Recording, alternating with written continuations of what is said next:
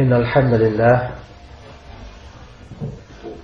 نحمده ونستعينه ونستغفره ونعوذ بالله من شرور أنفسنا ومن سيئات أعمالنا من يهده الله فلا مضل له ومن يضلل فلا هادي له وأشهد أن لا إله إلا الله وحده لا شريك له وأشهد أن محمدا عبده ورسوله أما بعد فإن خير الحديث كتاب الله وخير الهدي هدي محمد صلى الله عليه وسلم وشر الأمور محدثاتها وكل محدثة بدعة وكل بدعة ضلالة وكل ضلالة في النار. We praise Allah, we glorify Him, we thank Him for all His favors and bounties upon us. Indeed, we thank Him for Islam, that being the best gift one can hope to receive from Allah. We seek His help in all our affairs, and we ask Him to make our feet firm in the path of Muhammad sallallahu alayhi wasallam, and thereby we expect, by the grace and mercy of Allah, to attain eternal bliss in paradise. Those whom Allah guides, nobody can mislead them, and those whom He leaves to stray, none can find for them guidance.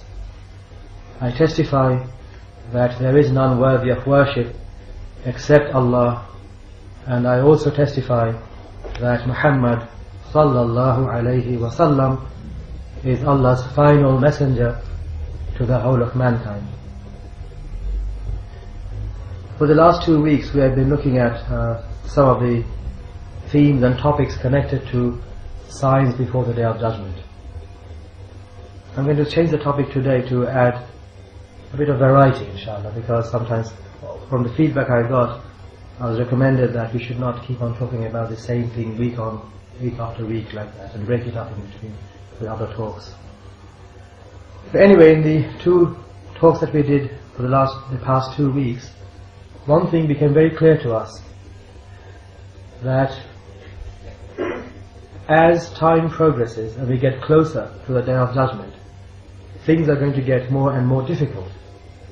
Problems are going to come about, and they will increase in intensity, and things are going to become very hard for Muslims. And 2 things are liable to be affected in our hearts and minds if we don't take care. These turmoils of fitan are going to try and destroy 2 things which are valuable to have for a successful person. One of them is faith in Allah, at-tawheed, faith in Allah properly, which then makes us responsible people preparing for our accountability in front of Him. And the second is our care and concern for the welfare of the people around us, Muslims, their rights, brotherhood, unity, and so forth. So in one hadith we saw how the Prophet sallallahu alaihi wasallam mentioned that he who loves to go to paradise and be saved from the fire, let him believe in Allah and the last day. Because belief is going to be under attack, and it's going to be shaken for people who don't take care. And even if we think we have belief based on information, we might become careless about preparing for the last day, meaning accountability. And the second part of the statement was, and let him treat the others like he would like to be treated himself. Because even if we have knowledge and we are on tawheed, the second thing that may happen is we begin to neglect giving rights to each other, maintaining brotherhood, and displaying the qualities of Iman with respect to one another. And these 2 things, if we get them wrong, will land us in great trouble on the Day of Judgment. Now, what makes us to become disobedient to Allah? What makes us to become people who are callous towards unifying Muslims and loving Muslims and hoping for their best and so forth? Nothing but pride. And that's what I'm going to talk about today, inshallah. The opposite of pride, or humility, inshallah.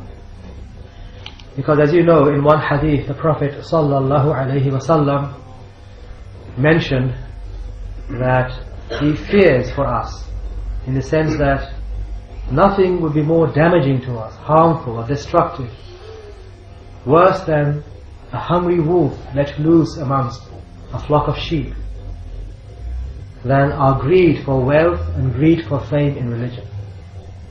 We have these innate greeds. And we have a hadith here where the Prophet sallallahu alaihi wasallam says, well, imagine a world where nobody sins. Imagine we are all righteous people. We have knowledge to the hilt and we practice to the hilt. Everything according to Quran and Sunnah. Nobody is misbehaving, outwardly at least. Nice, wonderful world, no sin. Should we be scared about anything else after that? When everybody is rightly guided, following the truth, should we be afraid of anything? So that's the hadith from Anas radiallahu anhu, who said that the Messenger of Allah sallallahu alayhi wasallam said, meaning in English, if you did not commit sins, I would fear for you something worse than that, something greater than that. So there is something to be feared, even though we are living according to knowledge, inshallah. Something we should be afraid of for ourselves, because the Messenger sallallahu alayhi wasallam expressed concern about that, regarding us. And he was closer to us than ourselves, and he cared for us more than we do for ourselves. And his concern was from faith and from knowledge Allah gave him. So what did he say? He said the pride, al-kibr, vanity or conceit, to be big-headed and to resist the truth, and so forth. So it is quite possible, when we live in troubled times, and we are living always in troubled times. It doesn't have to be when an enemy invades, or great corruption or strife has broken loose. Just the mere fact that we are away, far removed from the time of the Sahaba, for a start, and knowledge has decreased, and ignorance prevails, and innovations abound. We're living in troubled times, automatically, in a confusing state. And we should be very careful, because in troubled times we can become proud and haughty and stuck up like that. Allah subhanahu wa ta'ala has made a promise that He will give us paradise provided we satisfy two conditions in life. It's a promise Allah will keep, no doubt. Allah will not fail to keep His promise. So we have to make sure to keep our end of the bargain, which is to fulfill those two conditions. So what are those two conditions?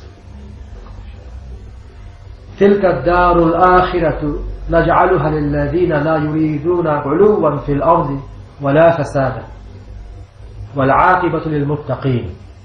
That is the home of the hereafter, we shall give to those who do not seek high-handedness, عُلُوًّا فِي الْأَرْضِ. They don't seek to be high and mighty, domineering, to be tyrannical, to be arrogant, lord over the others. وَلَا فَسَادًا, and do not seek corruption.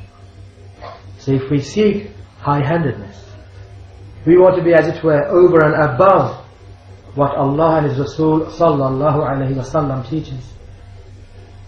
Or if we seek corruption because we follow desires and lust and so on, in the name of fun and entertainment and art and culture, we start promoting the undermining of values, moral values, then we don't have the security against the fire. No matter what our book knowledge, no matter which sect we claim to belong, no matter what we trumpet about under the banners that we wave. These two qualities must not exist in a Muslim. Trying to be high and mighty, arrogant, proud, and trying to be someone who becomes an agent to induce or support or propagate corruption. And the best result, وَالْعَاقِبَةُ لِلْمُتَّقِينَ, the end result, which is best, is reserved for those who are truly God-fearing, people of taqwa. Why is this bad? Why is it wrong to be proud? Because pride leads to envy and jealousy.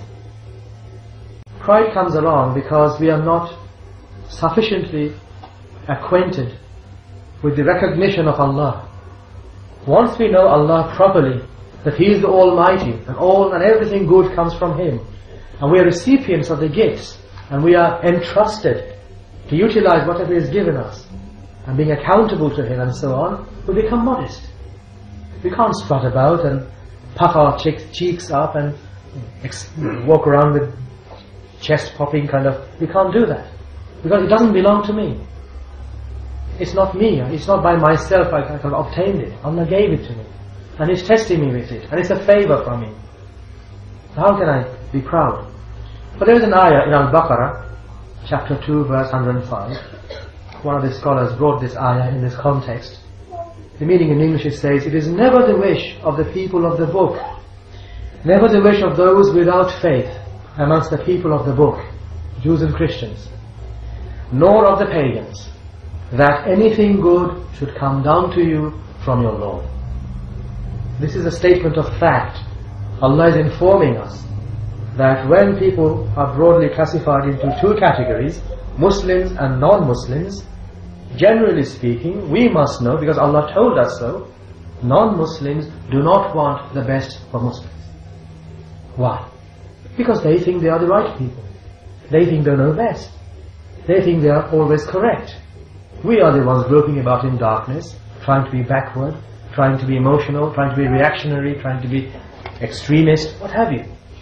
They have the experts, they have the analysis, they are following the intelligent path of their philosophies and scientific this and that. So generally speaking, if anything goes wrong with them, they will quickly excuse each other. But something good happens to a Muslim, then how could it?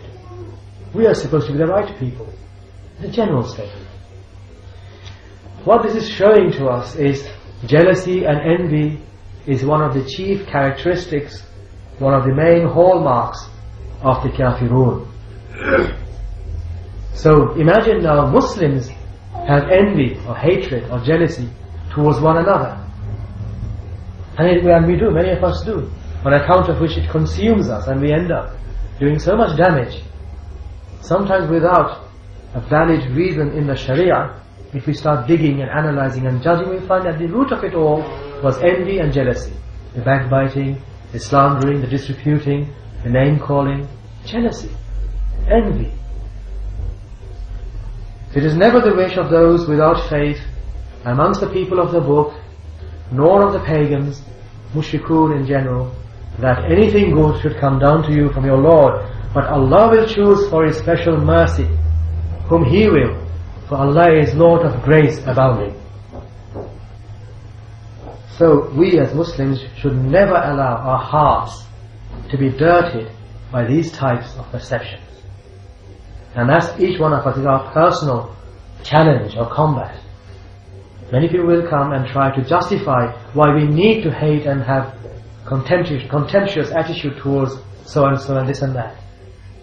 It is down to you and me to make sure that if we have harbored any ill feelings or any kind of negative attitude towards a Muslim, it really was according to how Allah finds it pleasurable.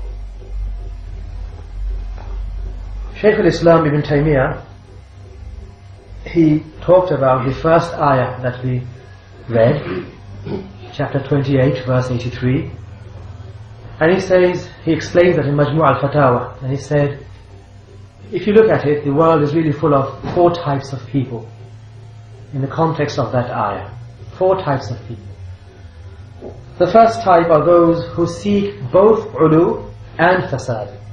They seek to be high and mighty, to be lord over the others, as well as they seek corruption. Who can these people be?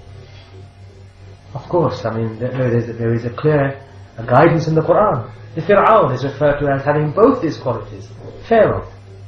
So anyone like the Pharaoh. So in this category falls, as the Shaykh said, kings and heads of the corrupt ones like Fir'aun and his party and so forth.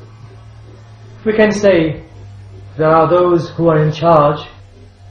If they have excuse, well and good. If they don't have excuse, then it's very bad when they keep the Sharia at bay. And not only do they not allow the law of Allah to be implemented, they also open the doors of vices. They allow corruption to spread, or the institutions of vice and evil to to spread and proliferate in the country, instead of barring that avenues. This is Shaykh al-Islam ibn Taymiyyah, the first category. Of course, we don't belong to that category. We don't have any position at all in society, really. So what's the second category? He said the second category are those people who do corruption but do not seek ulu. Who are these people? Well, the petty thief, for example, the pickpocket, the one who robs someone, thieves, this type of people. The one who is perhaps printing some dirty magazine, or a pornographic site on the internet. Most of those people don't want to be known as the world leader in these enterprises, just doing petty and dirty things. But doing these things, they're causing corruption. At least they're bringing about distrust, insecurity, and so forth in society. They do not have the security against the fire. So if there are people like that amongst the Muslims, and they are learning Islam and praying, going to mosque, yet at the same time they're also promoting value undermining activities like dinner and dance party or something, a music gig, or selling fags or some drugs, petty drug dealer in the street. He may be praying, maybe fasting. He ought to know. We need to advise them, such people, if we know them. Really, in the end, you're praying and fasting. At the same time, you are playing with the fire. You're taking a gamble, and you shouldn't gamble with Allah. Third category of people are those who seek ulu without fasad.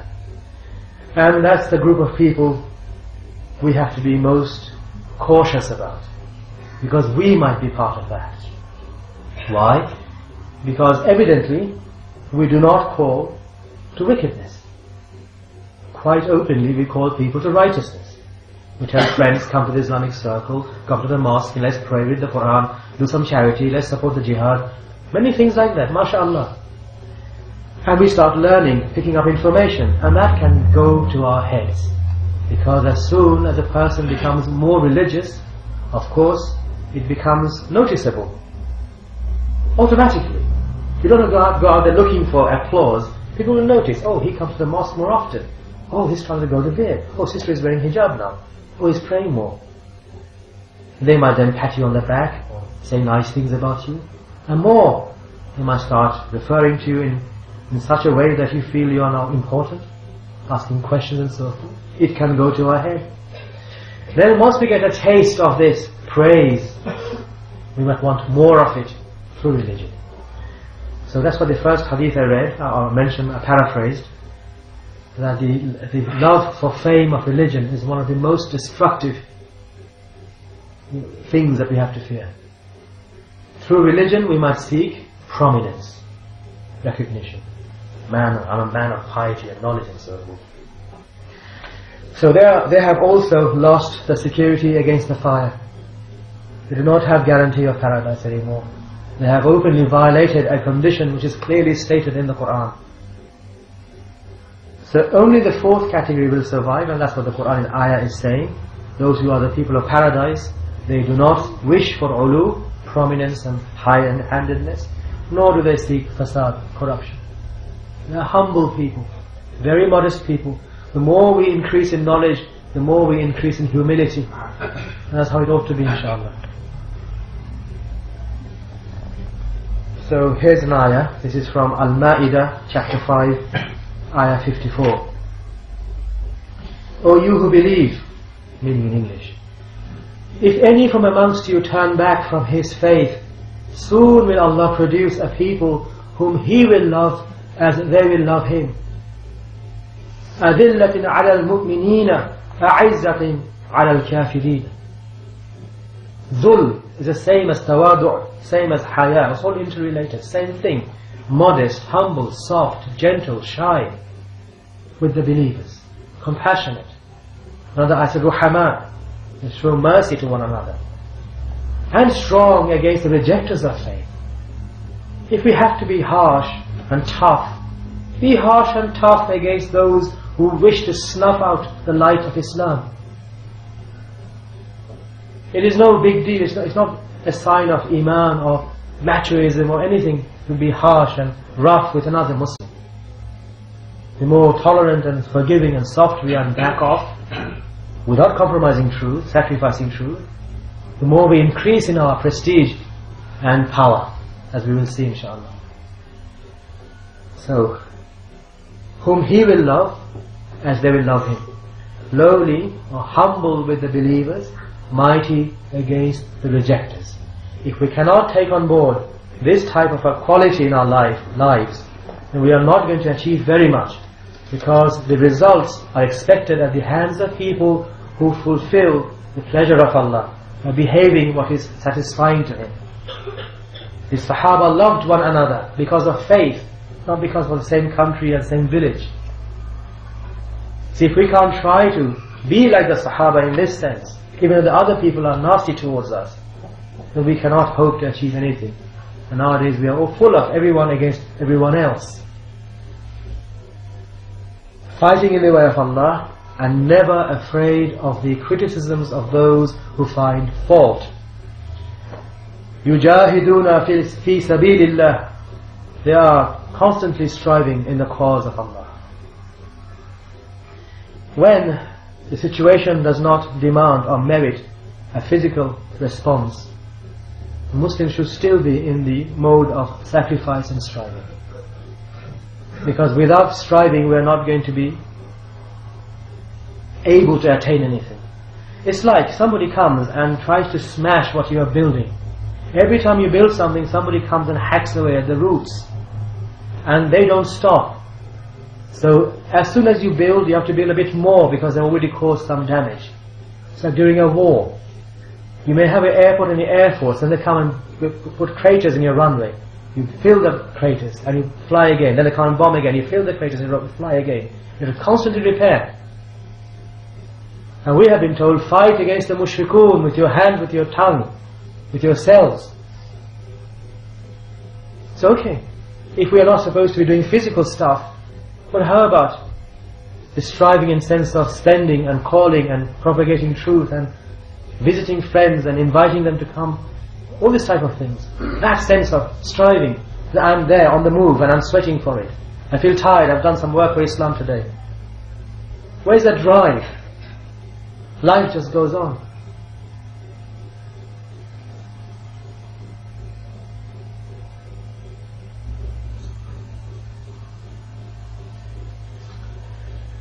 Anyway, what this ayah is saying is that if we love Allah, the love for Allah expresses itself through humility towards the believers. So if we want to check that we are truly in love with Allah, we are cultivating proper increase or growth of faith, we have to see how we are treating one another, how we are expressing this love of Allah in our relationship with the believers.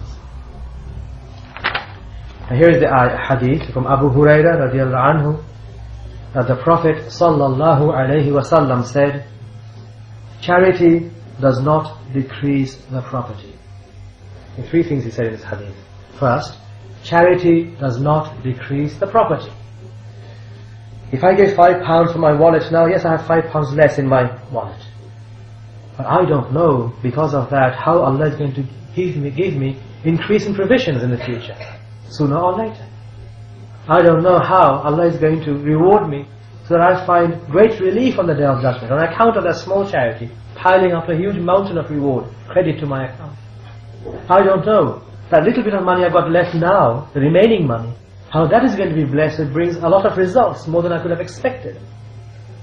So yes, charity does not decrease the wealth. In physical, numerical terms, you have less money. I had £10, I have £5 now. Then the Prophet said, sallallahu alayhi wasallam, and by being forgiving, pardoning, overlooking, Allah does not increase a servant except in izzah.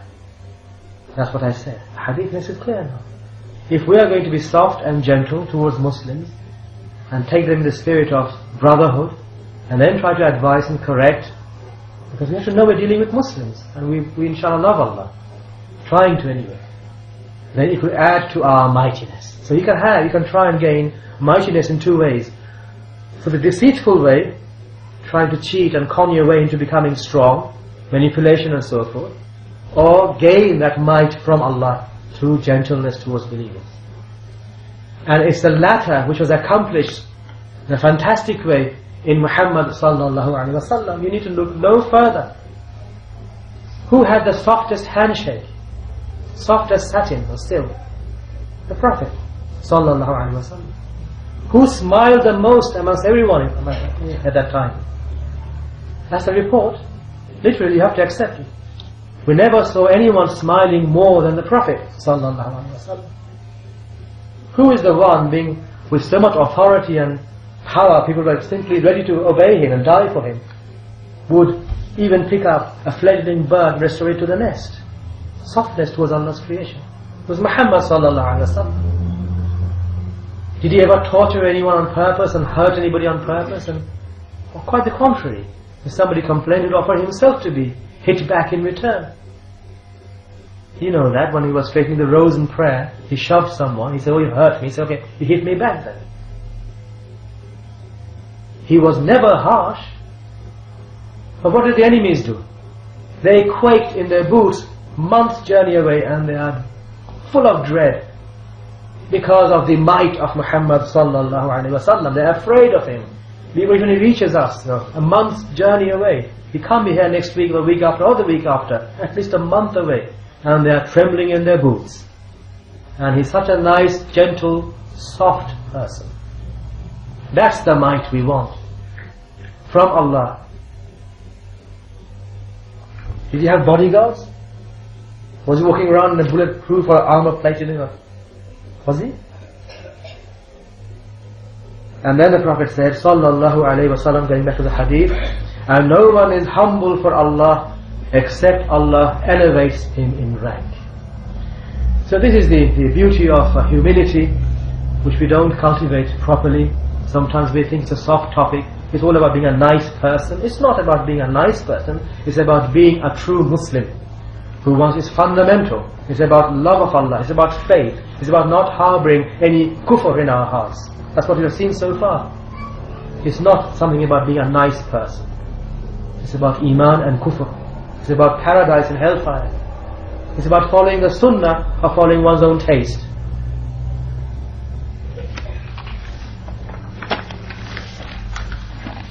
In Surah Al-Dukhan, the 44th chapter, verses 17 to 19, it says, "We did before them try or test the people of Pharaoh. There came to them a messenger most honorable. وَجَاءَهُمْ رَسُولٌ كَرِيمٌ, very generous, saying, Restore to me the servants of Allah. I am to you a messenger worthy of all trust. Inni lakum rasulun ameen. And do not be arrogant against Allah. وَأَنْ لَا تَعَالُوا عَلَى اللَّهِ إِنِّي آتِكُمْ بِسُلْطَانٍ مُبِينٍ. And don't be high and mighty, don't be over and above Allah. I come to you with an authority that is clear, manifest." This is Musa a.s., Moses, peace be on him, referred to as a very generous person, coming to Fir'aun. Well, of course, he is being called a liar. They wanted to murder him, or execute him. They are oppressing his enslaved people. And he comes with a message which is going to give success to that perpetrator of wickedness. How can we be more generous than that? You are enslaved, they are beating you on your heads and they are depriving you, dispossessing you, and you offer them Islam in return. That's a way of being generous for ourselves as well in this society. We shouldn't simply always complain and moan about how bad and wicked and hypocritical they are. Offer them Islam. Follow the example of, for example, here, Musa a.s. Anyway, so he said, don't be arrogant against Allah. Don't have this ulu. Allah says something and you want to do something else, because you want to put yourself above Allah, as it were. How was that ayah explained by Ibn Kathir in Surah Al-Dukhan, the 44th chapter? Ibn Kathir said this ayah means, do not be arrogant, istikbar, in following his verses. Don't be high and mighty against revelation. That's the first thing.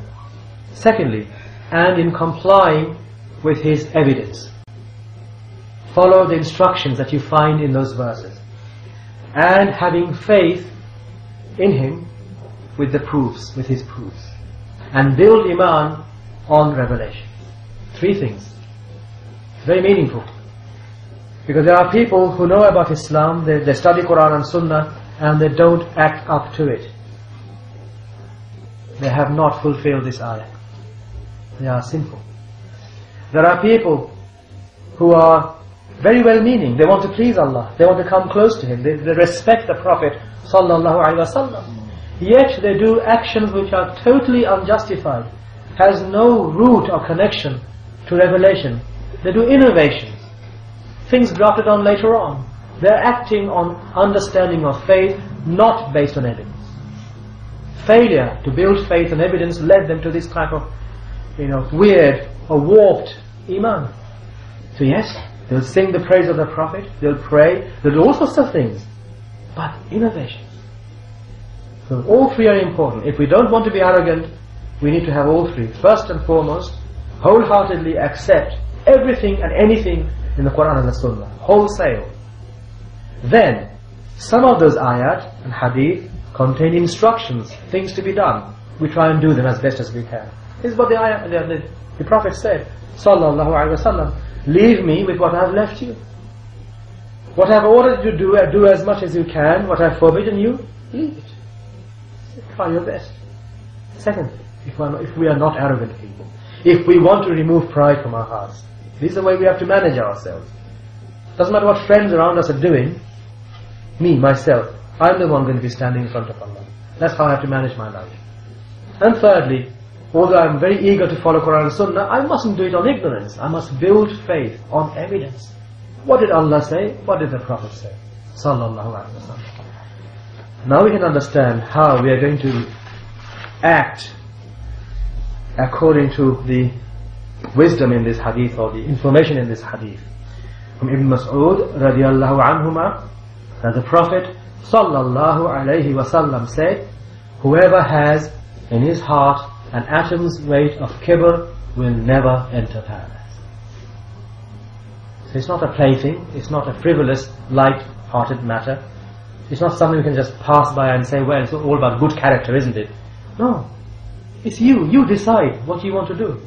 You have a choice. You want to go to paradise or not? The Prophet said, sallallahu alaihi wasallam, if we have even an iota, a shade of this type of pride, it will not allow us to enter paradise. So of course the clarification was there, and we take the definition of the Prophet sallallahu alaihi wasallam.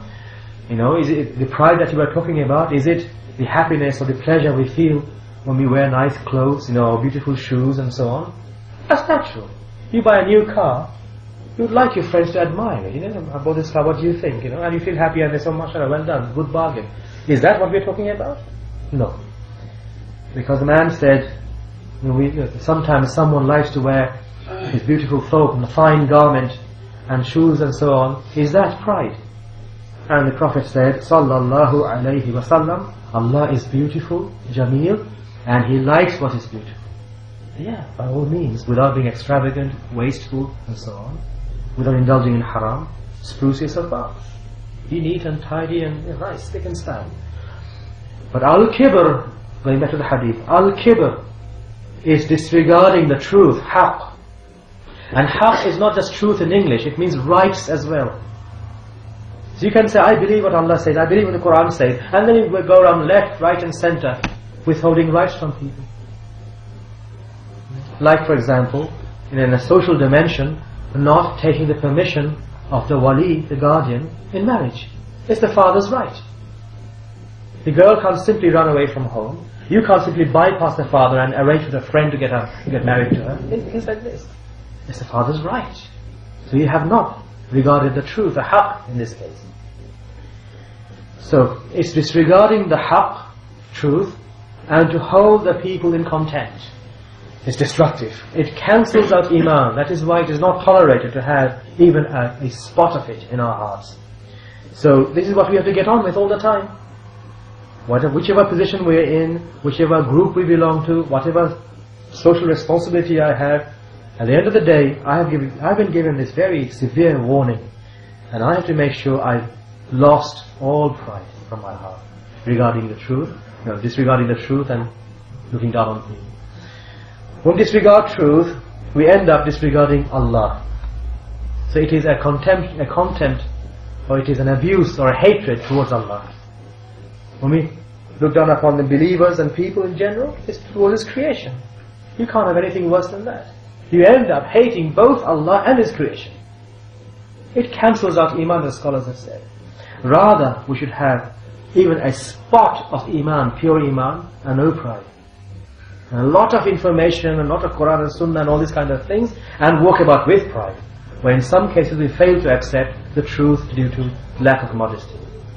Because the second hadith says, no one will enter the fire in whose heart there is faith the weight of a mustard seed, a grain of mustard.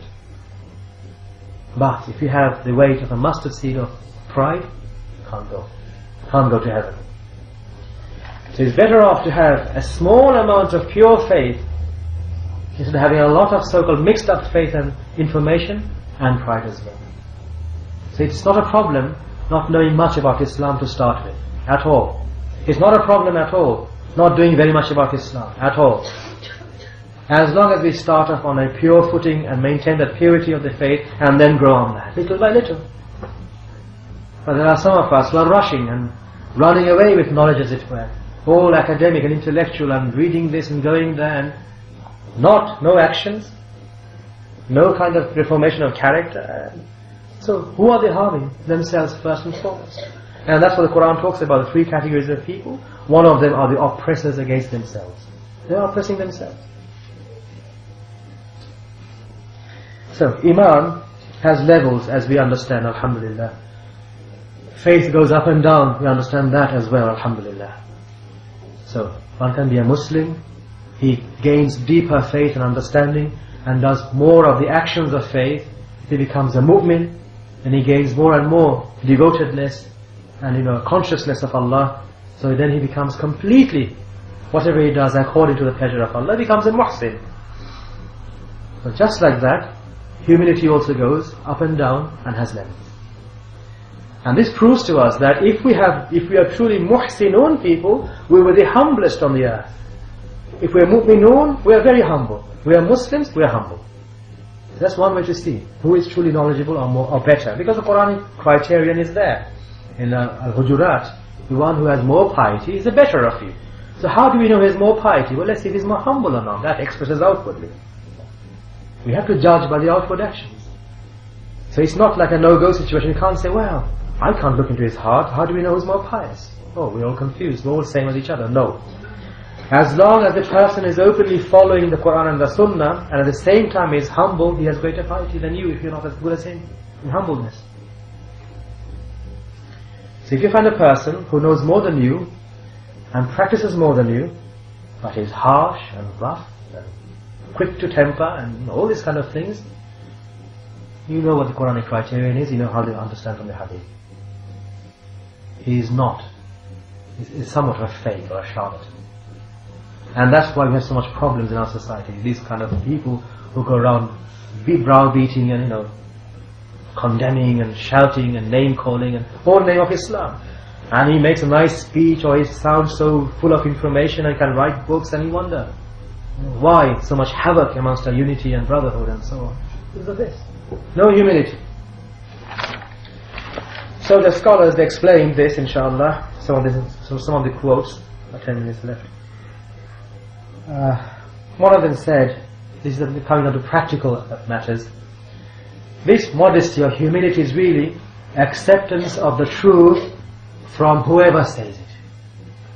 See, it cuts right at the core, right at the heart of the attitude nowadays we find amongst ourselves. Yeah, I know it's the truth, but I don't want to take it from him. Oh, well, that group said it, you see. But this organization, they're dodgy, so no. Is it the truth or not? I mean, come on, be serious. We are Muslims. We are asking Allah for guidance. We have a discipline. We have the Quran and the Sunnah. We check against it. We have the standard. So don't you trust in Allah's guidance? Don't you think He'll guide you to the truth and help you? So if we are asking Allah, oh Allah guide me, increase me in knowledge, protect me from damaging knowledge, give me knowledge that's beneficial. At the same time, we go back to Quran and Sunnah to cross-check whether what we're hearing is correct or not. So why can't you learn from anybody and everybody? Generally speaking. The die-hard, hardcore innovators classified with proof by scholars, we just leave them. Are we all like that? Every organization like that? When we are told that knowledge is the lost property of a Muslim, or the lost animal, wherever he finds he takes is his, what does it mean? It's a lost property only amongst ourselves? You can never lose a thing somewhere else? You only lose your things in your own house? The acceptance of the truth from whoever says it, small or big, honorable or loathsome, free or slave, male or female. There's no room for prejudice in accepting the truth. And well, I can't have it because he's saying so. Also the scholar said is shattering the heart for Allah. When we talked about sweetness of faith, we explained from Surah Ibrahim, the 14th ayah, that's 14th chapter, verse 18, where Allah gave an analogy with respect to a tree, a good tree. And we mentioned that the Iman is placed in the heart. So shattering the heart means we break the barrier and let the Iman be planted, or the truth seep in, absorb the guidance. Let it then embed itself and let it sprout. The shattering the heart for Allah, that is modesty. Don't put up an argument and a justification and resistance and so on, because we're too proud to admit that we didn't know and our opponent happened to know. What is important is the truth was there. So it's shattering the heart for Allah and lowering the wing of humility and mercy for His creation. Whoever does not show mercy will not be shown mercy. So we are the humblest people, and we have been told in a graphical way how to be merciful. Even when we have to, out of necessity, slaughter animals for food, even then we exercise mercifulness. We are loath to cause unneeded pain to the animal. We do that. Also, another statement from Fudail ibn Iyad, rahimahullah, he said, At-tawadu' or humility is, he surrenders to the truth and follows it and accepts it from whoever says. Surrendering to the truth. It's another way to remember it. If I'm basically getting too technical, just put your hands up and surrender. Well, that's the truth, I give in. You've captured me.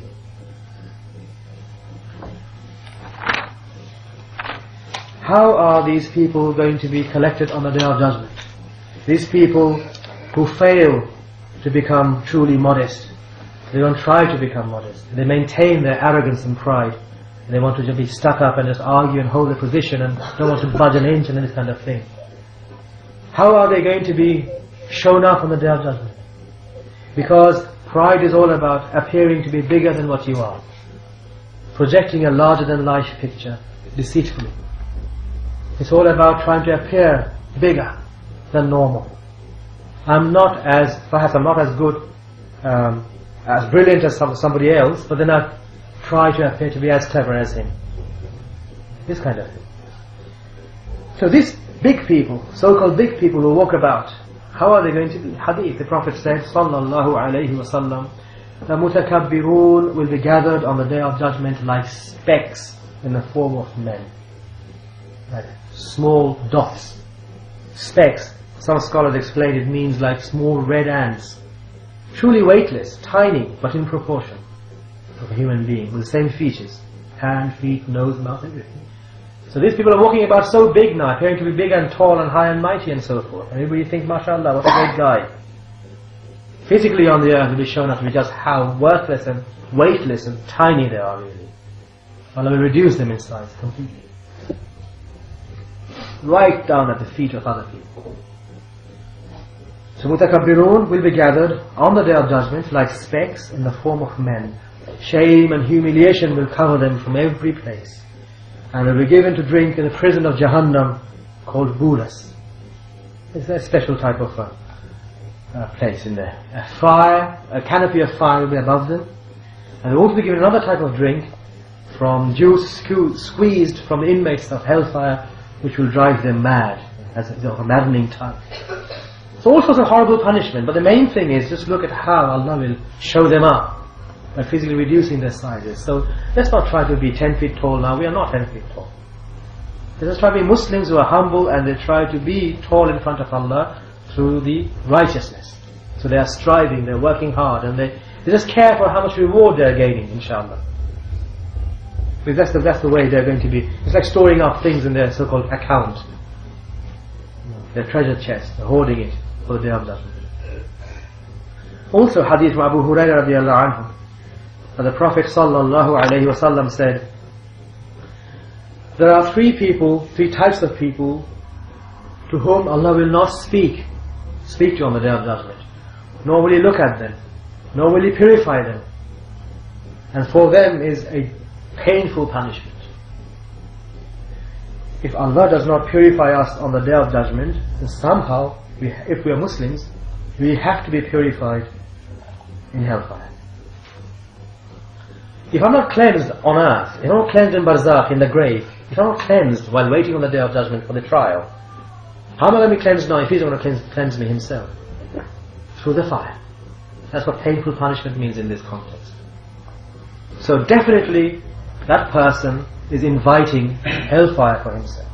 These three types of people. Who are they? The habitual adulterer, or Shaykh Zanim, means it could be an old adulterer, old person. Should be out of it by now, but he is in it. Or the one who has become good at it, habitual adulterer, or fornicator. Secondly, Malik Kadhab, that's the person who's the artful liar. He's become a king of lies, lying. So he's like good at it. He can get away with it a lot. He can lie convincingly. That's what you are taught, isn't it, in the courts, when you have to be in front of the judge and stuff like that. That's what the debating is all about. In the old days, the debating with logic was all about that. You can prove yourself right, you can win the argument, even though your position is false. That's why they employ kalam and so forth. That's why it's hated so much in Islam. Because the use of kalam, this kind of what we call scholasticism and so forth, rational logic and so on, is about winning arguments even though you're wrong. Art of debating. Accomplished liar. And the third group of people, the impoverished, arrogant one, the ayyal mustakbir. Like he's poor and he's hard up, or he hasn't got that much means, and he's too proud. So he has to maintain artificially a higher standard of living and so forth. And people do. It truly becomes very clear, especially in Asian communities, when a wedding is taking place and you find a person of humble means goes out of his way to throw a lavish dinner and buy big expensive gifts and stuff like that. Otherwise what will my friends say? Otherwise what will society say? Relatives will be upset and so on. So they rather go into debt. Pride. Anyway, so let us finish now, inshallah. I wanted to read this thing out to you. This is the output, this in the borderline, on the fringe, nutcase people who do these kind of things. But it's not, because it is now the Jerusalem Post, last Friday, the Jerusalem Post, Daniel Pipes. It's talking about somebody called Ibn al-Warraq. This guy, he's not only attacked the Quran, he's got a whole big book out now. This guy is now writing about the Prophet sallallahu alaihi wasallam. He is a director of the Philadelphia Middle East Forum. So imagine somebody who is teaching Middle Eastern sciences or history and culture or Islam and arts and so forth, a director of that forum. And he's going to write things like this. This is his view. Okay? And he's now written his first book on early Islamic history. Okay, so what is that? So this great expert, what is he saying? He's saying, look at some of the ridiculous, it's like laughable, but this is the length they're going to. First, he's picking at somebody called Montgomery Watt. He's another Orientalist, kafir, filthy guy. And he's supposed to be more knowledgeable about Islam, so he writes balanced stuff. And this guy's refuting him. So it's like, the pig gnawing at the dog, that kind of thing. So,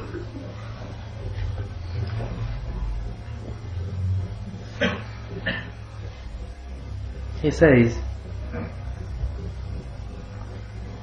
the sources that survive, talking about the Prophet sallallahu alaihi wasallam, dramatically contradict the standard biography. And he's talking about fragments of material, papyri and inscriptions and coins and stuff like that. So he's saying that scholars have now begun to find groundbreaking work. Startling and amazing and interesting conclusions are coming through. What is it? First, he's quoting Mr. Crone, Oliver Crone.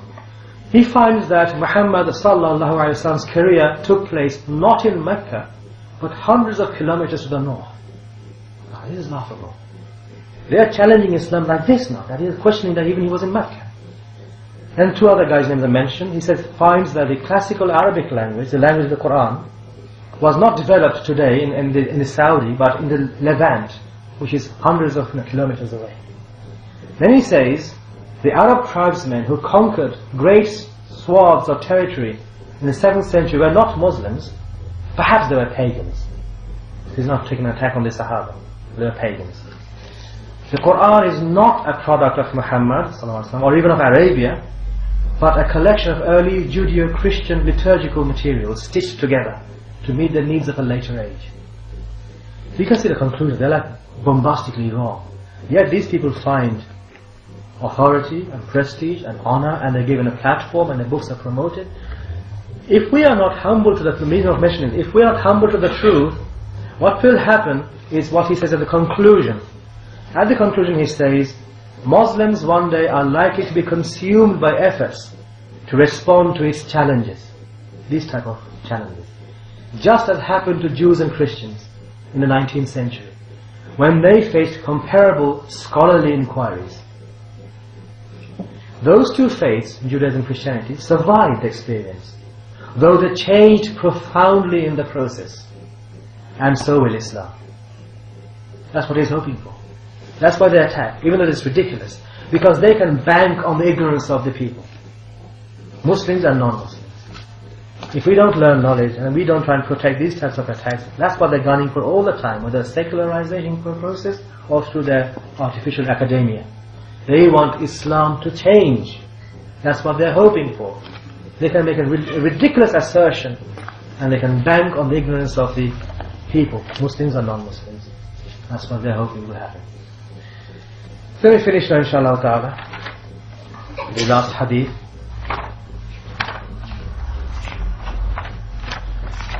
The Prophet said, sallallahu alayhi wa sallam,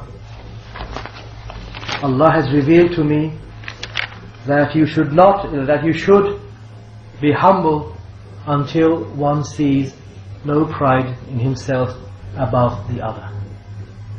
Allah has revealed upon me that you should be humble until one does not pride himself above the other, and until one does not envy over the other. So this pride, and this is what we're talking about, following Allah and His Rasul sallallahu alaihi wasallam, inshallah ta'ala, it must translate into a better conduct towards one another. May Allah guide me and guide you, unite us upon the truth, cleanse our hearts and souls. May Allah subhanahu wa ta'ala help the mujahideen, whatever they are, whoever they are. Those of them who have passed away, may Allah accept them as shuhada and grant them the best of places in paradise. May Allah support their families, and may Allah subhanahu wa ta'ala console their parents. Ameen.